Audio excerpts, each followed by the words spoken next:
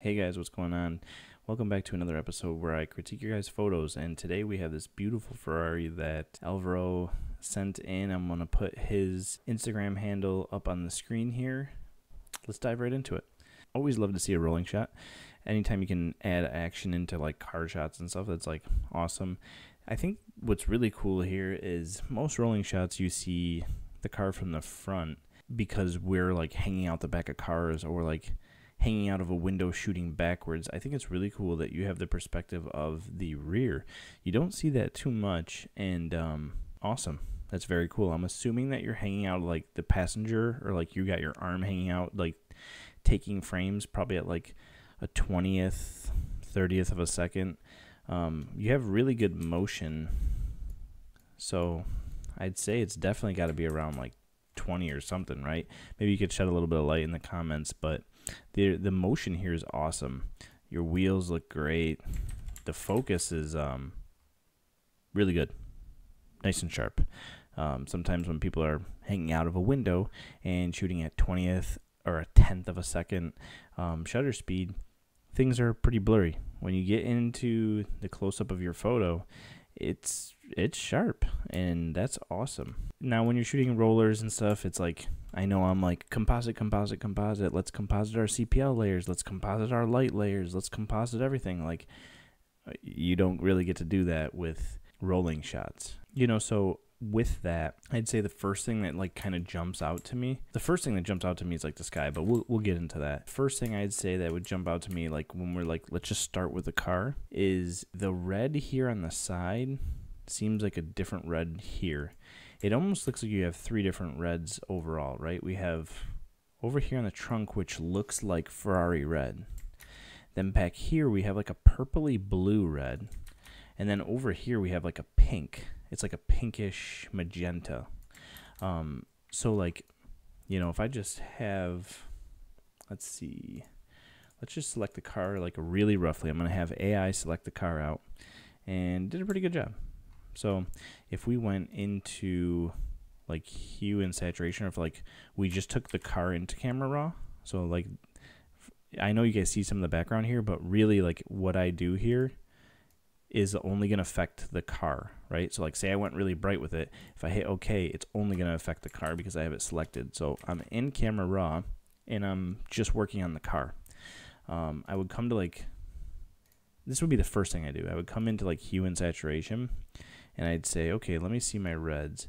We're going to like go a little bit more orange to get the car more on the side of like the Ferrari red. And then I'd come to my magentas and I'd say, okay, I am seeing a shift in the magentas, so it's super subtle, and I don't know if you guys on YouTube are going to be able to see this, but like you can see some of the blues coming out of the car. If I go this way, it goes more bluish pink. If I go this way, it goes a little bit more, I'm actually reversed on it. If I go this way, I'm seeing a little bit more yellows. If I go over to the right, I'm seeing a little bit more like pinkish blue. So I would kind of try to fight these back, we're trying to get that blue out of there, right? Maybe it's, messing around with like a little bit of the saturation on the blues and purples, but I would be messing around with something like this first. Okay, well, all right, let's say, hey, we're going to be okay with that. Now I would come into here in hue and saturation in Photoshop. I go back to my magentas. I like to go fully forward with it to see like what's truly being purple. Not much, actually. So then I'll come over to blue and I'll go all the way up. Again, in the red, not much. So that might not be... Okay, so cyan we have a little bit more. So like maybe cyan I'll shift slightly here. You can see it's really just in the blacks. Again, red, if we go all the way up with red, we should have a ton of red, which we do. So now I'm going to mess around with red a little bit, and I'm going to go more, 2 or 3 slides to the right, I guess, and I'm going to get a little bit more red. Now, when I'm doing this, I would do it in like a mask. So say like, hey, it's making this way too orange because you said we have Ferrari red back here, but over here it's starting to look really good. So like I would drag this into the spot. I'm only looking over here. Forget everything else. I would drag this into a spot I like. Now I would take my brush, I would go back to black, and I'd erase it out of the spots I don't want it to affect. This isn't perfect. Like you can see that I'm getting like some of the blue back and stuff, but like when you pan out, you can see like, look how much the side of the car matches better. If I click on and off, look how pink. Like look like right by the door handle and like the highlight. This is the hue and saturation added to it without. So it goes from like pink to like Ferrari red.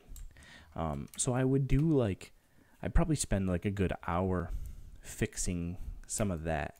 The other problem would be like really like layer masking out this like blue that's coming in the rear bumper. That would be the next thing I'd try to be doing, secluded with like a hue and saturation. But that would be like the first thing. The second thing I'd say, like, let's add a sky here. I see we're clipping in the sky, but you have a little bit there, and you have this like this kind of dark spot there. But this photo really could be set apart with even just a sky. And I think also if like we're gonna add a sky, like let's go with like a soft light pull from like the bottom corner, just to like take our eye away from back here, give us a little bit of shape, right? If we do something like that, darken that up a little bit. Okay, so now naturally we're getting a little bit of warmer tone in there. I actually kind of like that. Let's do like a really wide gradient here. Just trying to like fight the eye back towards the car. So this is just with the gradients, right? I know we were talking about sky, but now we get into sky from here. And a quick look at like the car. Sun seems like it was like what? Probably noon? Between 3 and 10 a.m., right? That's what this sunlight is kind of giving me. So I would try to go and find a sky. Let me see what I got. Let's try to find a sky. I'll speed this part up. So I'd try to find a sky that would match a scene like this, and see if I can find something pretty quickly in my archive here. I have a folder of tons and tons of skies, but I'm looking for something around, you know, noon, between 3 and 10 a.m., 10 a.m. to 3 p.m. I don't have too much like that, so let's just go. A lot of my skies happen to be like when it's, you know, proper times to shoot outside, because that's when I'm mostly shooting. So those are the skies that I want to like have to like match with me. So let's just pull some, just for the sake of the video, I'm going to pull this in, right? At least this is like soft enough to get the idea. So I would, you know, probably do like a light opacity like this. I'd stretch it a little bit just so I can have the room to play. You're obviously tilted here, so I'm going to tilt my sky and my horizon, something like that. So pop that in. So now, you know, we have that layer. I'm going to compress that. So let's just go like this. We're going to quickly, I'm going to act like I would be editing this photo. Cloud. Sure. Okay. I'm going to get this on its own little mask. So now Shift Control I. Now I have my background separate from my car. And here we go. So now one of the ways I'd like to do it is like I go into channels and I go to blue, and then I duplicate it. Now I hit Control L on the duplicate, and then I'll go like this. Now really try to separate the sky. I'm working in black and white. So I want what I don't want to grab will be black, and what I do want to grab will be white. So it was like pretty easy to blow my sky out right there. You see like right here we still have some, so like that stuff will like be weirdly selected. So we want to go to a point where it's full white. Once it's full white, I want to drag these other marks to darker, because I really don't want those other marks to be selected. So now I have something like this. I'm going to select, I'm going to turn my other layers back on, I'm going to turn this layer off, go back to my layers. This is going to be red. I have no idea why it goes to red. I'm going to click that off, and now we have like a decent selection. You can go in and clean up some of this other stuff that gets selected, because sometimes you can mess up and have like when you're painting, you have it like bleed onto the ground, like, because what you're doing is you're just selecting based off of contrast. See, you see how like some of it comes onto the car.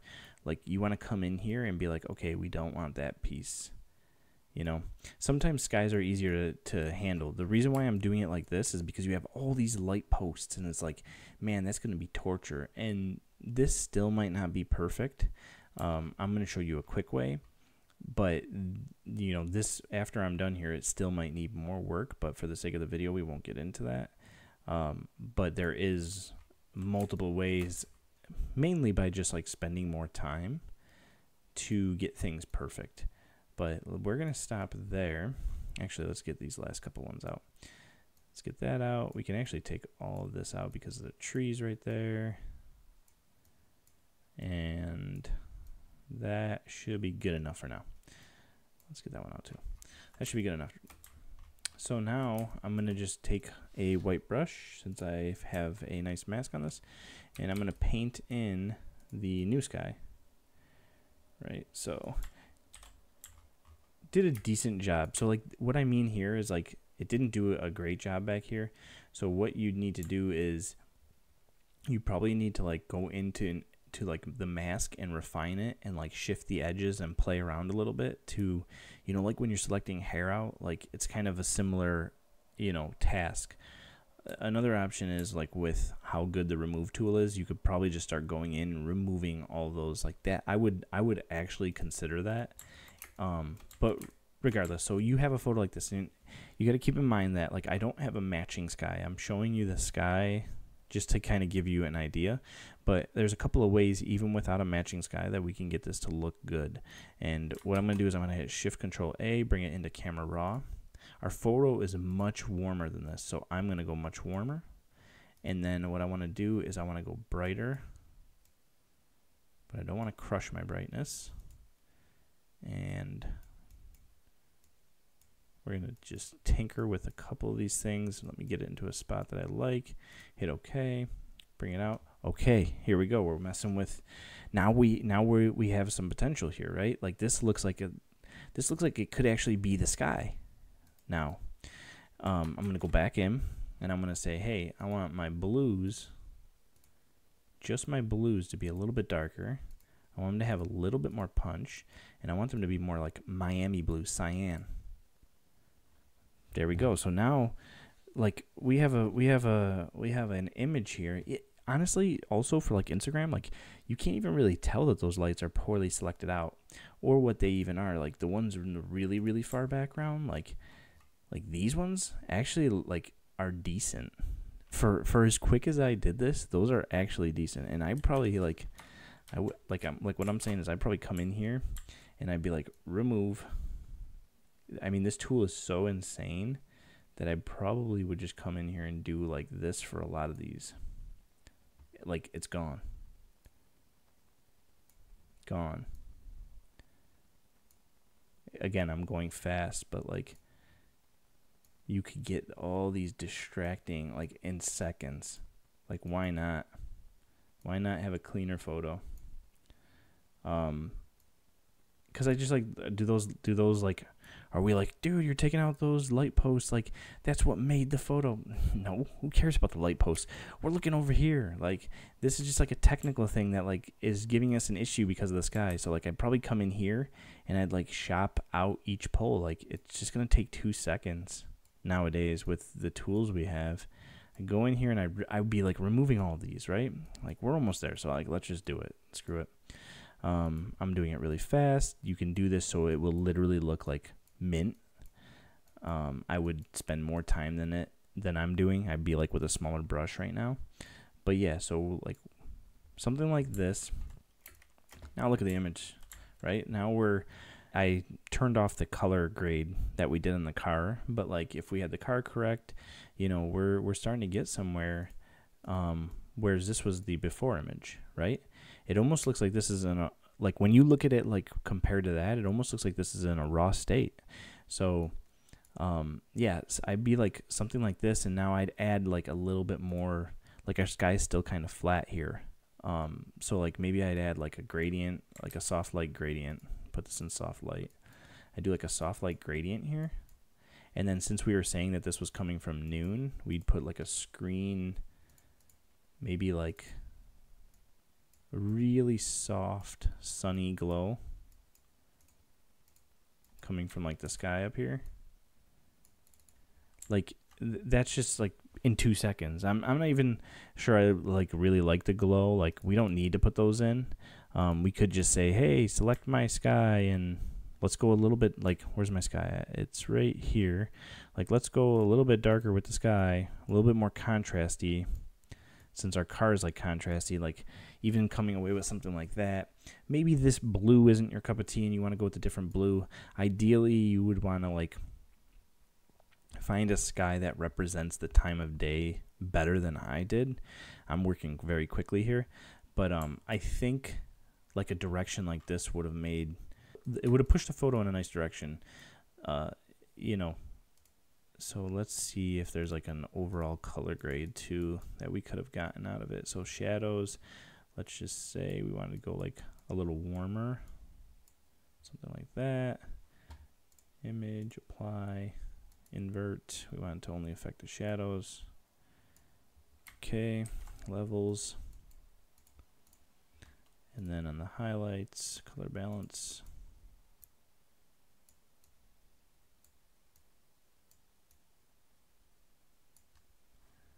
Image, apply, invert, levels. Here's with the simple color grade to it. Pretty close to the color grade you're doing. So yeah, there's just like a couple of like subtle tweaks that I would make. Like I said, the composition of the photo is nice. You're a little off center, which is, you know, they always say don't put things in the center. I think, you know, art's subjective. Like you can put things in the center, especially nowadays with like social media and stuff, like working with such a small image. Like it's okay if things are in the center now. It's a little bit more acceptable, whereas like back when I was like in college and stuff, like it was like, God forbid you touch the center of your image, whatever, like who cares? But you are like a little off center here, which I actually kind of like. It's like, you know, for composition, you know, the composition nerds will like to see that. So yeah, no, I think it's pretty much just a sky and a correctly color grading the Ferrari away from being like a remarkable photo. It's still a good photo. Like I said, a really cool perspective, a really cool angle. Your tack sharp, which is awesome.